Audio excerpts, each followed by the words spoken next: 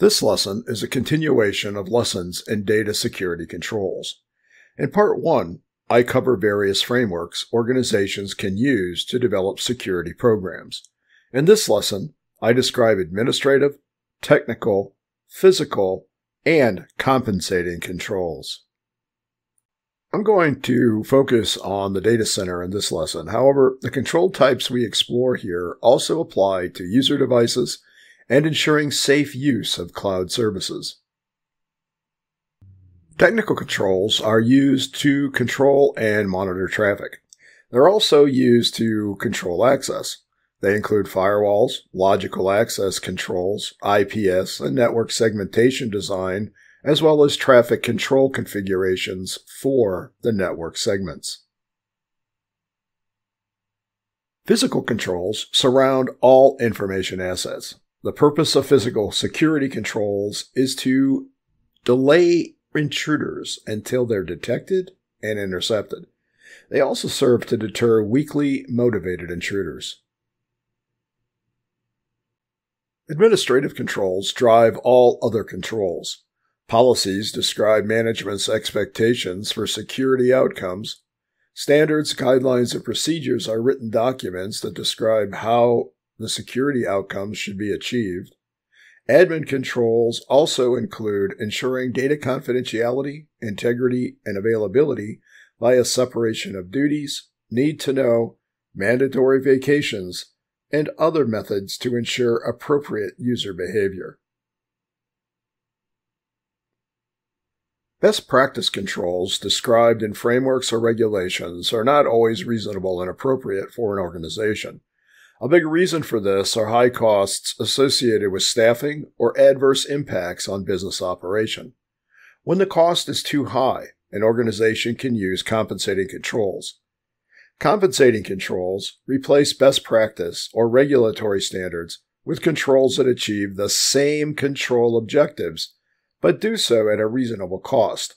Let's look at an example. This is an example of an accounts payable function. Gavin and Ethan are AP clerks that perform tasks associated with the function. This graphic shows separation of duties, which prevents any one person from performing all required tasks needed to complete a business function. In this case, making payments to vendors. Gavin could create and update vendor records and enter and modify invoices from those vendors. However, he cannot approve and send payments. Ethan approves invoice payment, prints checks, and reviews the check register to identify errors. He cannot enter vendors or invoices. This is usually not just a policy. It's enforced by application authorization restrictions assigned to specific roles. For example, the role assigned to Gavin is different from the role assigned to Ethan. The problem arises when this function is performed in an organization with only a single AP clerk.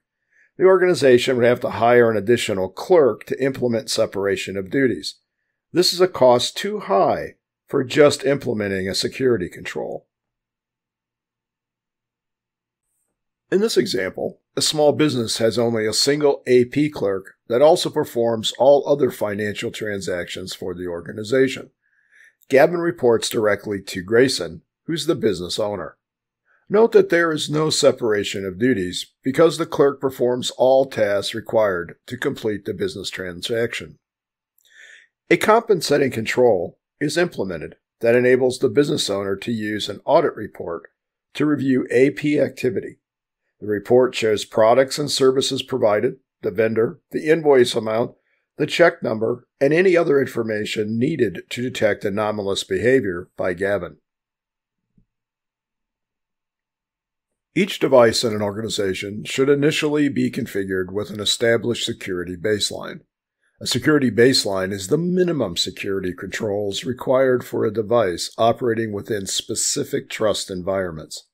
Baselines are easily installed if images are used for initial configuration. Baselines are adjusted based on ongoing risk assessments. Change management procedures may change baselines over time, which must be then added to device images or documented setup baselines. Well, that's it for this lesson. If you have questions, please ask. And until next time, be careful what you click.